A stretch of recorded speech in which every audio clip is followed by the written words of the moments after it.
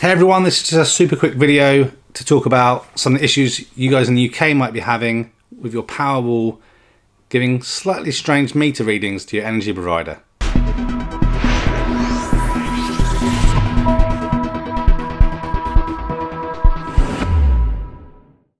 I thought I would share it with you guys because I remember reading some of the comments in the past, as well as some other YouTubers channels that have a Tesla Powerwall too, how when you were comparing kind of some of your Powerwall readings and your energy meter readings for your energy supplier, that you were seeing variances in kind of consumption, etc. And it was kind of a bit strange, and people were kind of worried about what was happening because they were seeing an increase in energy consumption more than they were expecting. So turns out there may be an issue with compatibility between a specific energy meter and the Tesla Powerwall 2.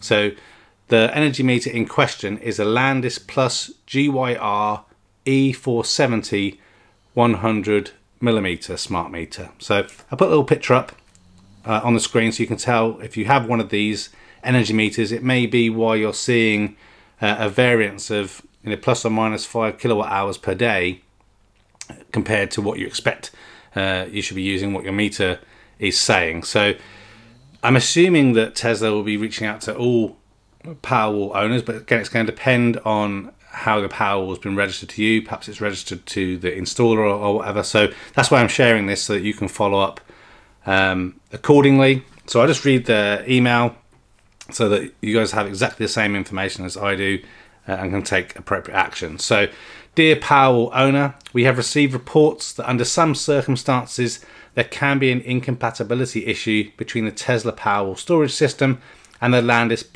E470 100mm smart meter. In some cases this may result in inaccurate utility meter readings. The impact varies but could be up to plus or minus 5 kilowatt hours per day on some sites.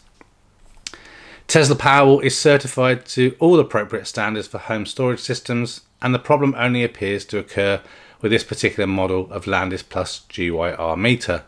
All other meters tested, including another model by Landis+Gyr meter, are unaffected. Where the meter has been replaced, no further issues have occurred. We are working closely with Landis+Gyr and energy suppliers to ensure this is resolved for Powerwall owners in the United Kingdom.